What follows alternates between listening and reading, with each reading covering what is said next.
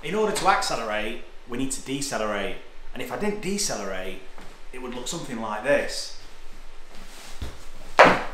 Struggling to transfer speed through to the object with extreme effort. If we introduce deceleration and high deceleration, so we're going to stop quick, we let the system go. And we can transfer that speed now effortlessly through to the object. Now this just doesn't apply to throwing a ball, it also applies to your golf swing. And it's a critical characteristic of any ballistic action that you already make. It's a primitive action and you already possess this pattern. What we need to do is access it for the golf swing. If we were to see a swing without deceleration, it might look something like this.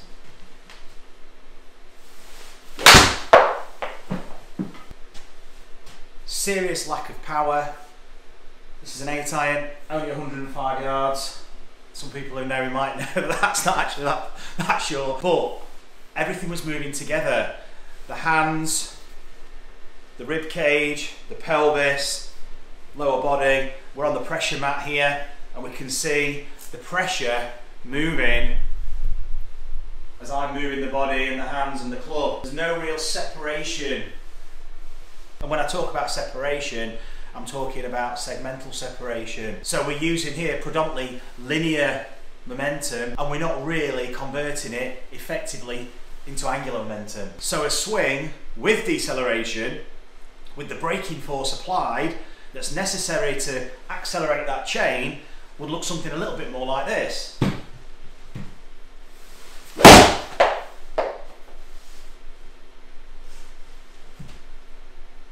So big difference, 172 carry from 105.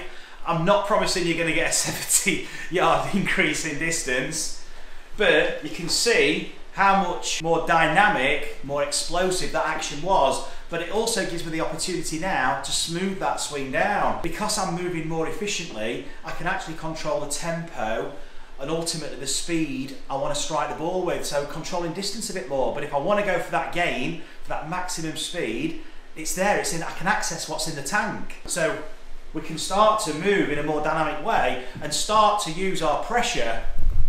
So look how quick the pressure's moving from side to side. That's shifting, stopping, and moving in the opposite direction very quickly. It's a very abrupt shift of pressure, but look at the distance the pressure's shifting over. Now what we've got a pressure shift that can actually now initiate the action. So if I was to throw a ball, and we look at the pressure plate, you'll actually see the pressure shifts and stops very quickly. So you can see how the pressure's moving from trail side to lead side there to my lead foot, and it stops quickly. And look where the hand is, it's still way behind me. But this is now giving me the opportunity to use the vertical force and transfer this rotation through the body, ultimately transferring the angular momentum through to the club or the ball. So there's a very quick shift of pressure and it stops extremely abruptly, which allows the system to fire. It allows that sequence to go. We need to decelerate to let the chain accelerate. We might be using body weight, we might be shifting our mass in an effort to move pressure, and this is very different to shifting pressure to move mass. So this is body weight moving. Look how slow that pressure shift is, and even if I try to switch directions by moving my body mass, you can see my upper body's moving, my pelvis is swaying, everything's moving. If I've got a golf club in my hand, if that's travelling with me, it's slow, as opposed to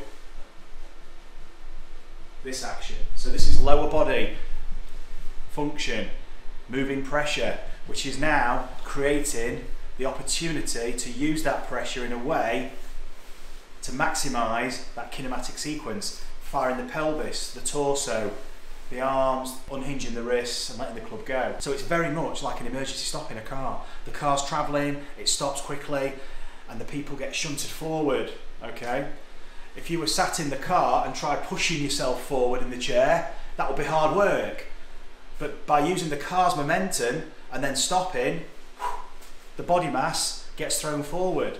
So essentially what we're doing here is we're throwing body mass. All these components are being displaced, i.e. they're moving through space effortlessly as a result of the forces we're creating. And all this momentum is accumulating outwardly from the body to the club. It's the same way you throw the ball. So we need to tap into these innate forces that we sense every day and utilise without even thinking in our golf swing. And this is how we're going to do it. Hi guys, the season of love is upon us, and in keeping with the tradition, with that loving feeling, we've got a campaign and a challenge for all the Zen team and all you guys out there to hit the Zen Love Heart. So we're going to play a draw and a fade, and I want you to send yours in too. So hashtag in love with golf, hashtag Zen Love Heart. Post them on all our platforms. We're going to pick out 2 players. One's going to win a GRFI system and the other lucky winner is going to win a 3-hour golf session. So get yourselves down to the driving range, get hit in the draw and the fade in succession, 2 balls, hashtag the comments, drop them on the platform, and you're in the hat for those Valentine prizes. So I've got the 5-iron and this is how we do it.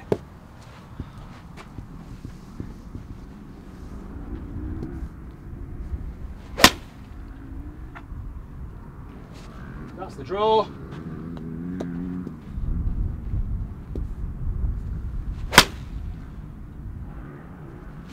And that's the fade. Happy Valentine's everyone. And don't forget to treat your partner. A basic piece of equipment, I've got a GRF system here. You could just use a piece of wood on a golf club. And I'm just going to show you the difference between moving pressure and moving mass. So if I want to tip this board, okay, I can either use my body weight, so this will be moving my body mass, essentially that's rocking the board, but I can only go so fast before I start to lose control because I can't really stop. So there's literally a tipping point where I'm compromising balance and speed, and really both, to be honest. If I want to go a bit faster, I'm probably going to struggle to maintain balance, so I'm probably not going to allow myself to go faster. So it's almost like putting a limiter on the swing. But if I use the lower body, if I start to use a pressure shift, now that travels much faster and I'm having to do minimal work. My centre of mass is hardly moving. It's much more stable, but there's a lot of pressure being moved here. So how do we go about sensing this load on the body? Because what we're talking about here is loading and unloading. We're talking about how we're using the ground to essentially load the chain to fire the chain. Just like the emergency stop in the car, we need to be able to stop to fire the chain. This movement here, when we stop, this is what loads the chain, ready to go. So taking the club in both hands and then removing your lead hand, so just right-handed for me, we're going to start swinging the club nice and freely, just from the wrist. So we start to feel the wrist, allow the elbow to flex and extend, and allow the forearm to rotate freely, supinate and pronate. Allow the shoulder to move. It's a free chain. This is a real life rope, okay? We're not trying to assimilate some kind of rope action, because to swing a rope means this would actually be rigid to swing the flaccid rope, and then the rope starts to react. So this would be stable, whereas in a golf swing, it's going to be mobile. So sometimes in an effort to feel the whole, if you like, gross movement pattern, using something like a towel or a rope actually creates more tension through the body without recognising it, or not using the whole chain, maybe just the wrist. If you were cracking a towel, you don't need the whole body, just do it with the wrist. So you might not apply the body in a dynamic way, utilising every joint to move that towel or that rope, because there's no need, because you can just do it with the arm or do it with the wrist. Whereas with the golf club, this is what we're going to use in real life.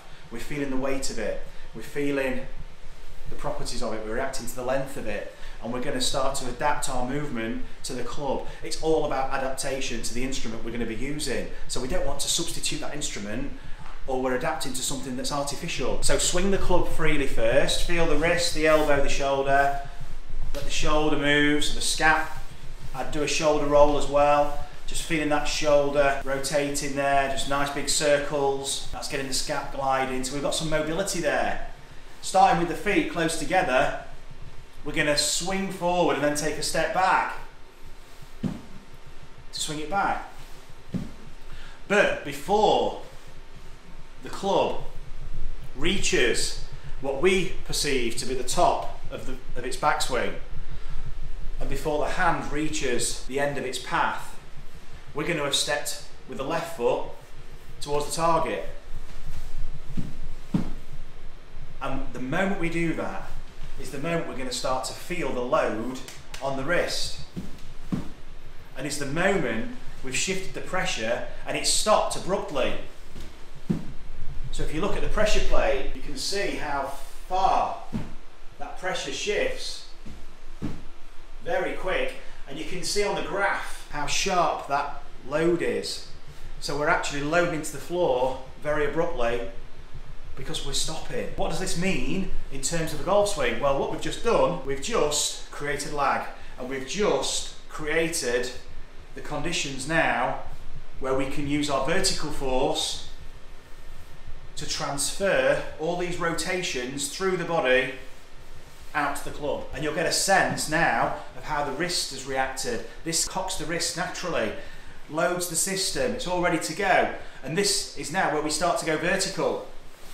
What I'd recommend you do now is put your left hand on, and you've got a feeling now of where you are at this moment in time when the pressure has shifted to the left. And from here we can go up. Now I'd recommend we do this as part of the drill, so we're not starting from, you can start to sense this change of direction. And the moment you need to go up. As a byproduct of this effortless power, you're going to potentially have an opportunity to control the club better because there's less tensioning going on at the end of the chain, less excessive rotation and movement with the chest, the shoulder, with the arms rotating more to try and get every ounce of power we can get from these smaller joints, when actually we've got the bigger joints and the bigger segments creating the power, transferring it effortlessly out to the end of the club, which, just like throwing a ball, allows us to control the directional element a lot easier. We're tapping into the components which are there for power, and we're utilising the components of the system which are there for control. So to do this, what's underlying all this is how we're using our pressure to move the body to create momentum that we can sense and recognise, and now we can start to regulate it. And this is allowing us to adapt our movement to not only get the most power, but also get the directional component to the swing. As soon as we swing this forward with the wrists, we're going to change the direction of the club by using the momentum of the body. And then the club reacts, changes direction, and we can sense the momentum now from the club. So we can sense the momentum of the club head. We've got to move the lead foot back towards the target way before where we sense where the top of the backswing might be. Okay, because your backswing is determined by this pressure shift. There's a momentum you're going to very quickly recognise. So with a golf ball, we can start to shift forward to go back. We can give ourselves a little bit of a head start. We can create those conditions for that momentum to swing the club back by just shifting forward. You'll always see some shift, some movement from the players when you watch golf on television. You'll see something initiate the movement. It may not be as exaggerated as a Matt Wolf. It might not be a Henrik Stenson. It might just be a little shuffle, a little forward press, a knee kicking the knee. There's going to be something where they're applying pressure under this lead foot first to push. So now we're there, priming the system, ready, and there's a little press.